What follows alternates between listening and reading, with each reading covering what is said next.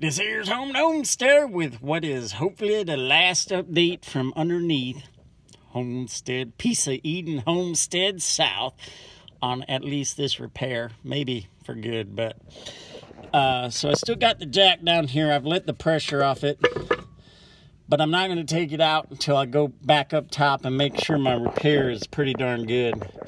You can see I got my 2x6 runs. I don't know, see, you can see it runs from about almost this first stud or joist is right here, and it's about 16 inches long.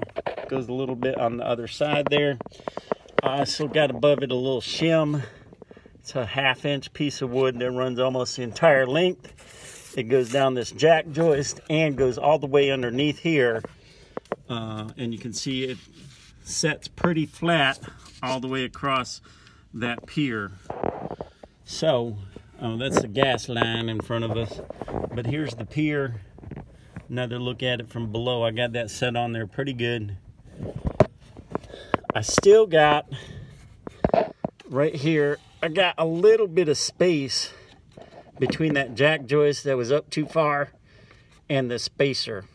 So I'm just, before I pull the jack and all that jazz out, I'm gonna go up top, make sure that sits flat enough that I'll have a nice smooth floor.